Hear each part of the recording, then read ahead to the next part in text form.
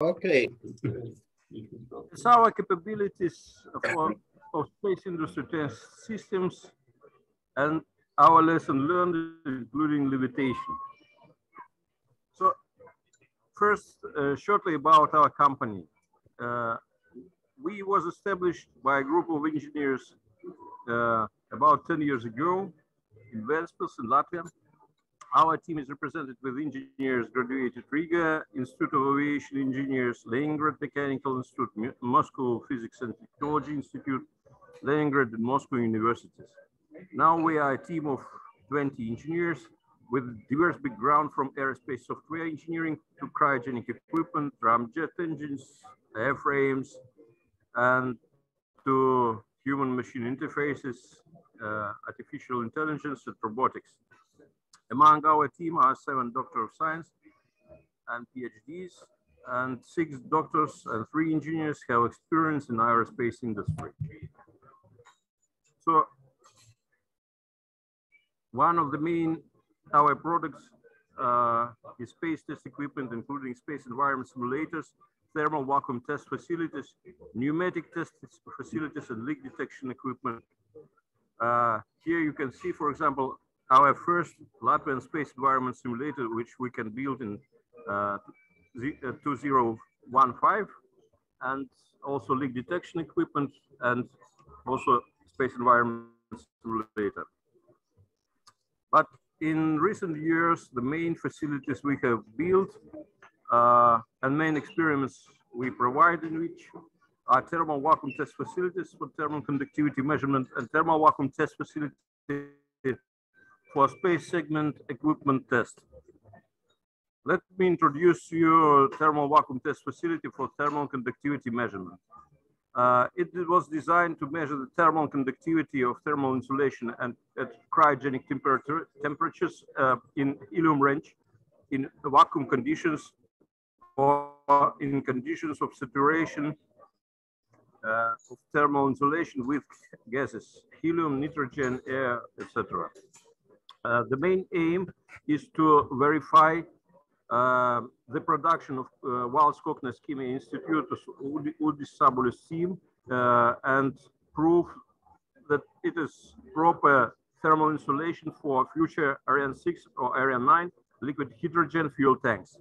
So here you can see the internal appearance, and also you can see the measurement system and the DOR vessel in which the measurement system located in the bar chamber, and also the vacuum vessel in which located DOR vessel and pressure vessel with the measurement system. Here you can see the appearance of this machine, this facility, and also the pneumatic and hydraulic scheme.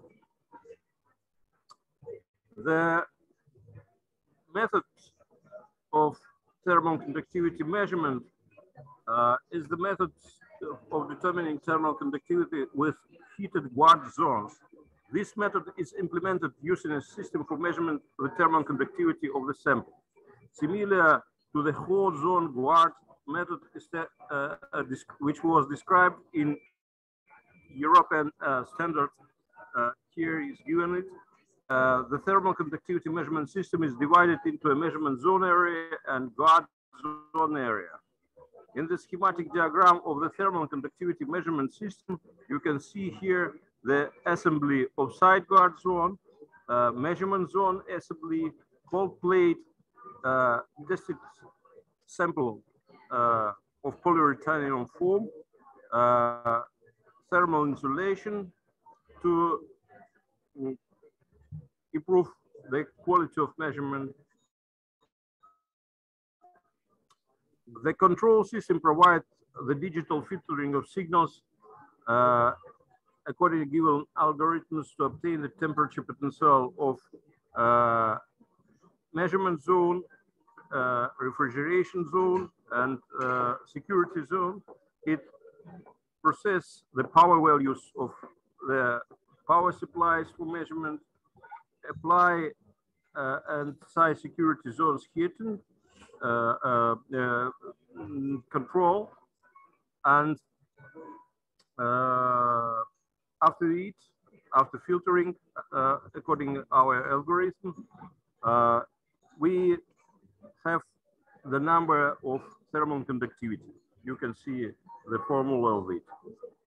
And here I describe the method of which is realized in our algorithm of filtering the data. At the first stage, in accordance with the criteria and recommendations of the standards, filtering the initial data with difference of temperatures of the cold end and hot end less than 5 kelvins.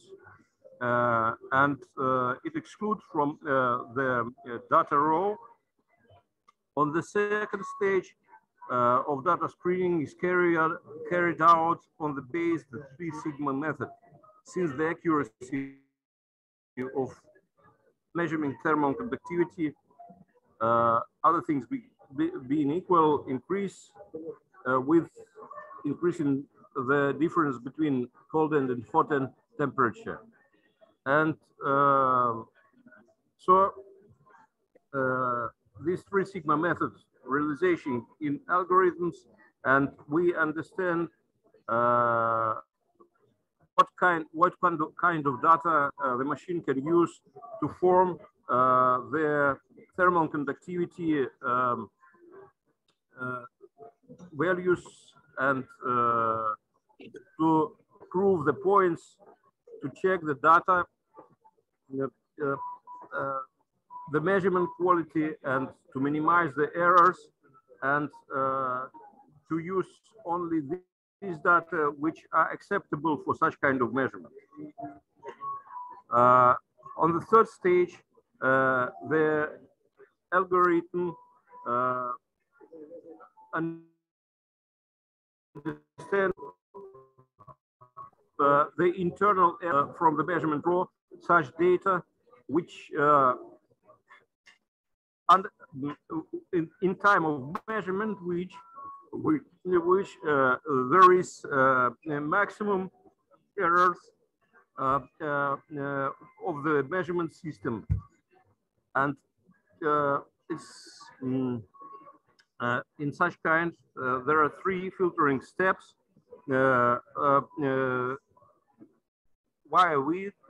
via which we pass the data filtering and obtain only the data which provide the good quality of measurement and provide the high precision measurement of thermal conductivity of materials with very small thermal conductivity coefficient, and make it possible also to evaluate different factors influence for this factor for thermal conductivity. Gas saturation effect for closed cell thermal insulation. For example, here you can see 2 rows. One row is the row of thermal conductivity points of nitrogen, and the second row, red one, is thermal conductivity points with helium, with material which are saturated with helium. And it's one of real experiments, the presented this curve is real experiment curve, and the experiments in the facility made it possible to verify the properties of closed cell polyurethanium decided by Latvia Wooden Chemistry Institute researchers led by Dr. Udis Sabulis. And first of all, it's good impermeability for environmental gases, include helium and hydrogen. And this feature is very important for the liquid hydrogen tanks thermal insulation. And the second facility I want to introduce is mobile space test facility prototype. It was the project which we developed within maybe 5 years or 6 years.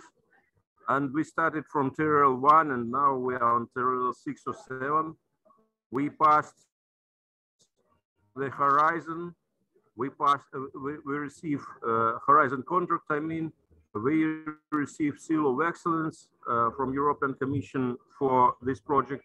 Also, we have European patent for such principles of mobile space testing facility and technical solutions, which provide us the capability to be movable for space testing facility. And you see, from May 19 to August 22, we together with Institute of Aeronautics executed IRAF project such number. And according to the requirements of this project now, this facility prototype installed into R2 Institute of Aeronautics hangar. What we have done, we really built this facility and mounted a minibus you see here, and also move through the complicated road traffic conditions. And it was tested in intermodal transport, moved over 2,000 kilometers with maximal acceleration of 12 G. Dear participants, we invite you to join the B2B area next to the GTEC stage. To participate at B2B, please use the event platform. I'm sorry. And finally, it was removed to our workshop before moving to R2 hangar, and we provide full range 40 days thermal vacuum tests of actuators, optical actuators, with thermostatic, thermal sighting, and thermal balance tests. So we can consider that this project now can be on TRL 6 to TRL 7 stage, because the facility proved the concept of mobile test center in operational environment.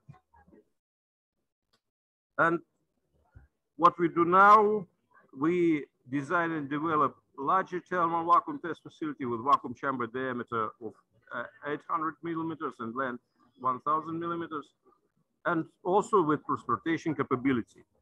Also, we prepare the team of system engineers who can prepare for customers the test plans, make test reports, or help to make test reports. Don't forget to capture the moments in our photo booths located in Hall 1.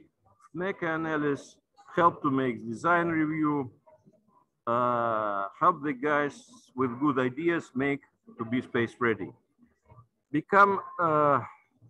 We want to become a service on request, space engineering kindergarten, traveling circles like Cirque du Soleil. Come to any workshops and help everyone who needs to pass validation verification stage to increase their idea TRL from 2.3 to 4.7. And what we understand during our tests. During thermal vacuum tests, the specimen in vacuum chamber is placed on the supports you can see here in the picture. And supports have their own thermal conductivity and thermal balance of the system. Specimen heater cryogenic chutes support become unpredictable due to dependence of mutual position, thermal contact, weight distribution, and other statistic factors. The thermal balance measurement become very complicated task and can be done with significant measurement inaccuracy.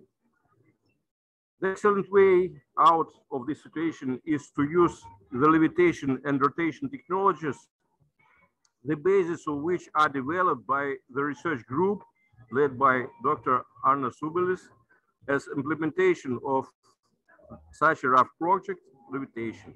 Usage of levitation technologies will increase the accuracy of thermal balance measurement by several times and will make it possible to make a more economical cryogenic systems by reducing parasitic heat influx to the test specimen. Thank you for attention. Any questions? I'm very sorry for sound because I'm sorry, we are on deep tech conference, and I'm very sorry. The two events are simultaneously. Dear participants, please take your seats. We will proceed with the Okay. program. You have questions? I only short comment. Okay. Demonstrated cooperation between more or less related companies. One is Sergey is doing this simulation of vacuum in chambers, but the second was a company who is producing isolating material for space industry. It's linked to our Institute of Wood Chemistry. We are single one in Baltics to have such Institute of Wood Chemistry. I suppose even worldwide, and they are very skilled in the work of isolation materials, including very demanded for space application.